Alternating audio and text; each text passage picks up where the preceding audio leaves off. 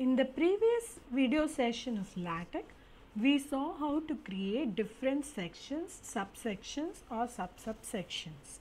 Okay, in this session we are going to see how to create a document title and also an index for the document, like the formal table of contents for a huge document.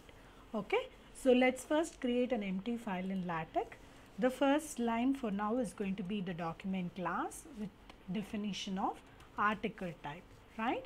Then we define the begin and end document tag with which we are going to work. Okay, now let us start typing the content for this document. This is for heading and table of contents. Okay, so first let us save this document. The previous videos we saw the sectionings and the fonts. So now this document, let's learn it, save it as headings and TOC, table of content. Okay, so now let us first execute to see how this document looks like. This is going to be a one-liner document. Now I'm going to add sections. We know how to do that, right? So we will say slash section, and then we are going to give section titles. So in this case, let's put 3 sections, say the introduction, the proposed work that we want to do, finally the section conclusion.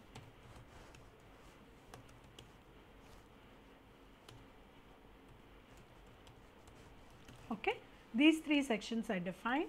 Let us at least create one subsection. So in this, say it is general info. Okay, some title that I am giving. So let us compile this and see how the document previews. This we have already seen, section, subsection, and then we have 2 more sections to go. So all these are listed. Now we want to create a title for this document, right? So in order to do that, you will have to put slash, then there is a tag called title, and the title of that will be written in this area. So let us say this is a LaTeX document, right? So next what we will do, we need to define the author of this whole paper, especially if it is scientific or formal papers that we submit for journals. So in this case we will say author, and I am just typing in my name. Okay, and then we will write in the date. Okay, in the date section, say for example I am writing 1st October 2020. Okay, now first let us compile and see what is happening here first. So let's execute it and view the output. So we won't see for now, although we have defined the title, the author and the date, we are not seeing anything here. Okay, that is because you need to add a command called make title. Okay, only after you put this, it will get displayed in the document. All we have now so far used slash title, author, date and all are just definition values. Only this command slash make title will make it actually get displayed here. So let us compile that. Now you see the difference, right? The heading of the document, the author followed by the date. In some cases, if say for example, today you are doing half the work, you are saving the document and then you are going back later and then reworking on it.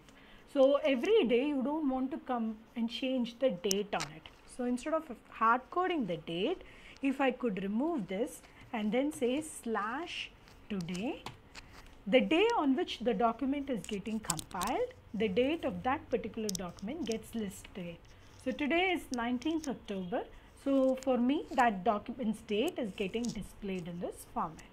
Okay, how to manipulate, change those formats and all, we will see as we proceed higher in more sessions. Okay, for now we have seen the document heading, the author, the date, and we have seen the actual contents.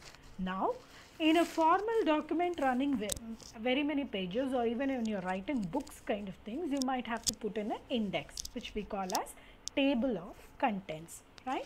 So in order to put table of contents, there is a line, a single line that you need to use. It says slash table of contents. Okay, now let us see when we compile what happens.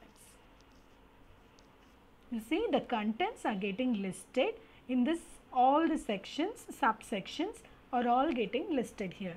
from here on, this is the heading and the table of contents is the actual document that I have typed here, right? So in LaTeX, what happens after the table of contents, if there is any space left in that particular page, the document gets generated from there. So in order to avoid that, you want to push the content of the document in the starting from a fresh page, right? That's how you start a documentation.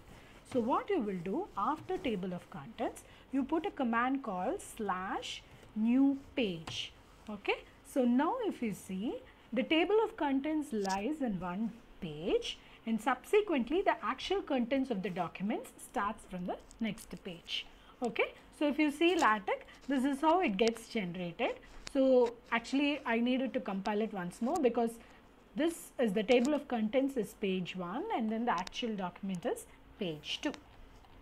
Okay. So in this fashion you can create a table of contents. The wonder of this is if you do it in a Word document, say for example, if I am going to change the orders of these sections for some reason, or if you are introducing more subsections and you are say the document is getting a lot. Say for currently your introduction started in the second page and it went on up till fourth page. In the fifth page you started the proposed work. On the later stage, if you add some more content to the introduction, if your page of the proposed work gets changed in the later stage, in Word documents you have to manually come in most cases to re-verify that your table of contents are correct. Okay. So in LaTeX, since it picks up automatically at the time of run time, these documents, you don't need to worry about any changes or orderings in sections, subsections, etc. The page will automatically get picked up here in the table of contents without any issues. Okay, so that is one of the powerful usage or help that LaTeX actually does to us. So now we have seen the table of contents. I'll add a small point to that before we close this session. Remember, in some documentations in table of contents, we also add the list of figures, list of tables, abbreviations, some indexings or keywords, etc. So what happens, we normally do the page numbering for those documents in Roman numbers and the whole proper documents comes in the Arabic style of 1, 2, 3. Okay. So here also in LaTeX, you can actually manipulate the table of contents by changing the style in which you want the page number to get displayed. In this case, it's coming as 2 like this. Now let us see. I'm putting a command. I'm putting a command before the table of contents, which is page numbering style. Okay. So this is /page numbering, within which I will give the style of numbering. If I say Roman, now let us see how the page number gets displayed. Sorry, I need to compile it again. Now see, this is getting displayed in Roman numbers. If you have not given this part, let me comment this part. In this case, if I compile it, it will come in the standard Arabic format. Okay. But if you are specific for some reason, you want them in this style, then you can always give the page numbering style as Roman. Okay. So with this, we will stop this session. In the next session, we will see some useful information about coloring your text documents, underlining it, etc. Okay. Please subscribe to my channel for more videos. I look forward to seeing you in the next video. Thank you.